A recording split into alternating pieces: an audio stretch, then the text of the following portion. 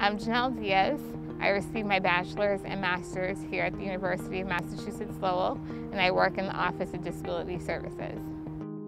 The accessibility conditions have improved vastly since I was a student here. Academic buildings and just buildings in general were not always accessible to its full capacity, and now things like McGovern and Dugan have a nice entrance to enter. And then just the pavement in general, having an easier place to kind of go through is a huge impact on my daily life. My role on campus is a support counselor, and it was important for me to work with students who were in my same situation because I wanted to have a positive impact on their college experience. Now families are coming in impressed with the construction that's happening, with the access that's being provided, because some other schools don't have this kind of access.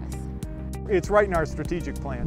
We have a sentence about creating a welcome and modern and safe campus. We talk a lot about one campus, and there's a real commitment to that, I think, from the senior leadership all the way through the organization. It's important for the university to be committed to accessibility because having an accessible campus provides a positive impact on a student's life.